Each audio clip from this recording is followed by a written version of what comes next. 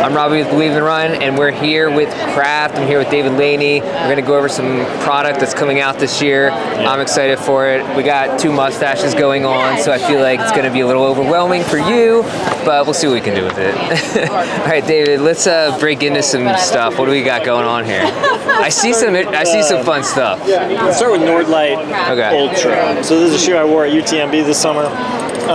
Really that do-everything shoe. So 40 millimeters of supercritical foam under your foot, lightweight engineered mesh upper, and then sticky rubber flat lugs on the outsole. Okay. So I would say it's a little bit more of a Western States type shoe, so more groomed trails, light single track, fire roads. Yeah, you don't have, the lugs aren't too crazy, pretty like slid down there. Totally, so, yeah. But it's got a real stable platform, so you can kind of do everything on it. On the road, it feels like a road shoe. Okay, cool. Yeah, real it seems like it'd be a good road to trail transition there. Absolutely. Nice. So that's Nordlite Ultra. Quick overview on that. When does that? Do you know? Have any idea when that comes February out? 15th. And do you know the price point on it? Yeah, $190. 190. Okay, cool.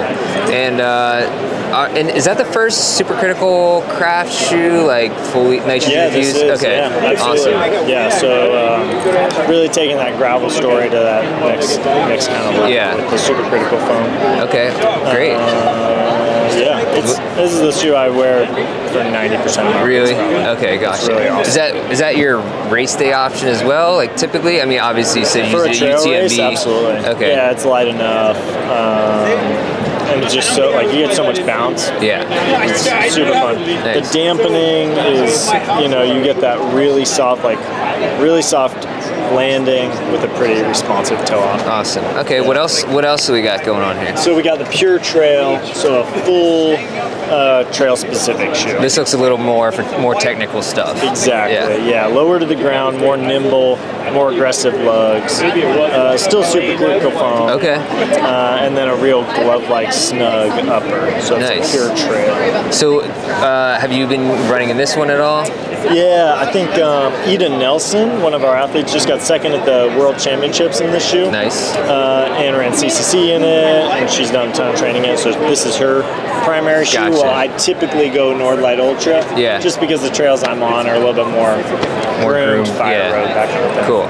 So this is a technical shoe, a little bit smoother. When is this? Do you know when this comes out? Yeah, this will be July 15th. July, and price point? Yeah, $185. Okay, cool. Yeah. All right. Anything else got coming here? I think the last shoe I'm super psyched about right now is the Nordlite Speed. So this will be our lightweight, supercritical foam, kind of road-specific shoes. Okay. It's got a carbon plate. The way it differentiates itself from other carbon-plated super shoes, is it looks cooler. I mean, facts. It's going to be more durable. I got a pair of these I've put 600 miles on. Oh, the foam feels awesome still. Yeah. So how would this compare to like the Ultra, CTM Ultra? Yeah, so it's going to be way bouncier. The foam is just 100 times better. Yeah. Smoother on the outsole. Yeah. So road specific. But still pretty grippy there. Yeah. Super grippy. Yeah. I would say people will get more miles out of it, and it's more stable. So with a lot of the shoes you're seeing, you know, people rolling in a ton and losing the chunk off the heel. Yeah. Yeah. This, they won't do that. They'll be able to run a marathon in it. You know, it's not like the lightest shoe ever. Yeah. But it's going to be more usable, more durable. I mean, it seems like it'd be a good do-it-all shoe. It can handle speed days. It can handle, I mean, nice high stack, long runs, whatever you want. Yeah. And it's still pretty light. Yeah. You're still going to feel real fast. Do you know the weight on that? Yeah, it's going to be mid 9 ounces. Okay, gotcha. It's not the lightest, but it's like. But you're going to get 600 miles out of it. I mean, yeah. And most people can't really run in this. You're going to tip in too much. Yeah, exactly. I think it's solid. I like it. Yeah. And when does this come out? Yeah, this will be February 15 as well. All right, so coming up here. And the price point on this? $235. Okay, and this does have a carbon plate in it? It does, yeah, with the fork in the toe, so you're going to get a little bit more, you know, nimbleness on the turn. Yeah. On varying terrain. $235? $235, yeah. So that's actually, is that less than the CTM? Yeah, Yeah, we brought the price down. Yeah, because CTM Ultra was 250, Exactly. Yeah, 250. So that's nice. Yeah, made basically the shoe better, made it cheaper. Exactly. Yeah. So for all you craft fans out there, it seems like a good, pretty solid option to follow up for the CTM Ultra. So cool. And I like the splash design. This is pretty. Is this actually the final production design? It is. It's pretty rad. Yeah. It's like aside from this, the branding is pretty minimal. Yeah, and if you take out, we got this cardboard in there. Yeah. We'll have a blue sock liner. Okay. Which it kind of comes through the translucent mesh. Right. So it kind of glows when you've got that bright sock liner. Okay. In there, so kind of a fun. So it's radioactive. Yeah, exactly. Okay. Yeah. I like it.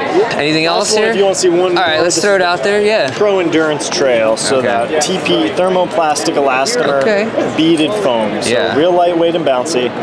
Sticky rubber, flat lugged outsole, and then pretty traditional upper. Yeah. So kind of a shoe you could do. Oh wow, that's pretty big. Yeah. Really nimble. I was gonna say. Just a really fun shoe to go up and down on the trail. Yeah. We're doing a lot with the trail category. Right. But I think we've had success with that, and people are liking it. So one of our athletes got 11th at Western States and 8th at UTMB, and trained all summer in one pair. So pretty fun. Oh durable. Really? In the same pair? Yeah. That's all right. Because this will come out July. I mean, it seems like a thing that you keep talking about here between all these shoes is the durability, which, if you're paying $190 for a shoe, you don't want to last 200 miles. Absolutely. You want to get 500, 600 miles out of it. Yeah. So, which is awesome. Yeah. When did you say this was again? July. Yeah. Okay, rad. Cool. All right, well, David, thank you so much for walking us through these shoes. David, show that one off. Yeah, absolutely. Oh, dude, that's rad. Same as this. Just I kind of dig the I like this. Robbie can get the spatter pink. Yeah. That is pretty rad. A couple color options.